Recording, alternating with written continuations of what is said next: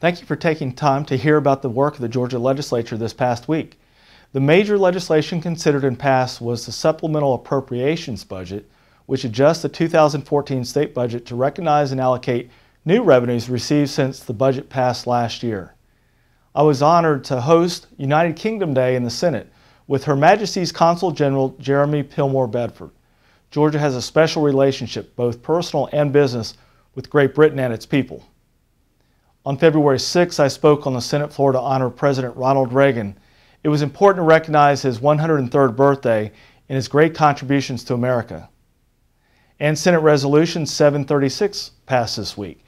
If you see a similar measure passed in a supermajority of other states, it would allow a special convention to meet to consider an amendment that would impose financial restraints on the federal government. And I also had an opportunity to talk at the Capital Coalition of Conservative Leaders press conference. I spoke about my legislation, the Federal Abortion Mandate Opt-out Act, it's Senate Bill 89. It prohibits using taxpayer dollars to pay for someone else's abortion. And I also discussed our active efforts to stop Obamacare in Georgia while visiting with some members of Americans for Prosperity at the Capitol this week. They came to talk about and offer ideas on reducing the size of government and its burden on taxpayers.